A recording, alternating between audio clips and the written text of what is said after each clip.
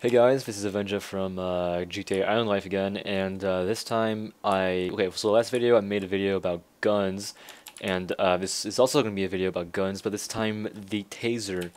So the Taser is just going to be well, it should be your main weapon, your main policing weapon, because it's a non-lethal way of taking down any suspects or criminals. And here's the deal with actually shooting criminals and people. Once you shoot them, they die, and when they respawn, any crimes that they committed last life does not apply to them because they are dead. They are starting out a new life.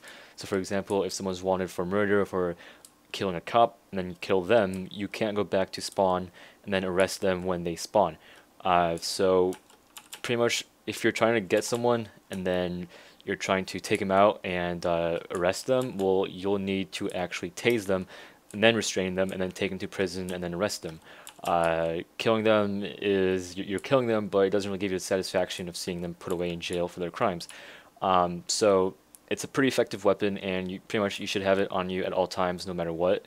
And I would rather have police officers have tasers on them than actual lethal pistols, shotguns, and other forms of lethal weapons. Okay, so here's what getting tased actually looks like, or here's what shooting actually looks like. Since I really have no one on the server at the moment to tase me, I actually set up a command to tase myself. Okay, so tasing someone actually looks like shooting it looks like this. So there's just sound and everything, and it just says you tased and then the name of the person. That's all that happens. You get a nice little particle effect. But what's really cool is what happens to the person who gets tased. So this is the command I set up to actually tase myself. Okay. Alright, and then bam. So as you can see, I'm blind and I'm pressing W right now and I can't move. I cannot move right now. I am immobile. I have slowness and blindness and I cannot move. I am stunned, and if I try to hurt anyone while I am tased, I will not deal any damage. I cannot shoot guns while I am tased. I pretty much cannot do anything while I am tased. I am stunned. Let's do that again. Get the nice sound. I'm blind and I cannot move. I can jump. That's pretty much just about it. And I can't attack. I can't do anything. I'm completely stunned.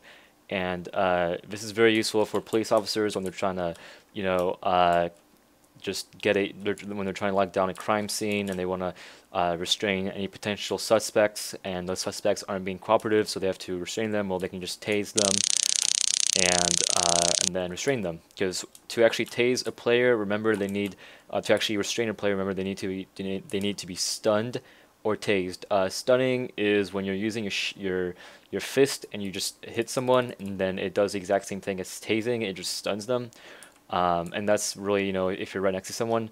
Tasing is pretty much whenever you're at a long range distance and you're, you know, trying to take someone out.